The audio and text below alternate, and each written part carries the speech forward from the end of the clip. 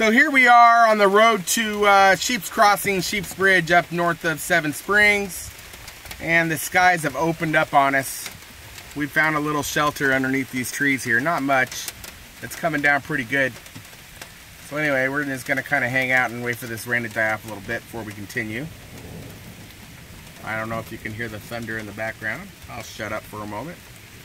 But thank God for the roof, huh?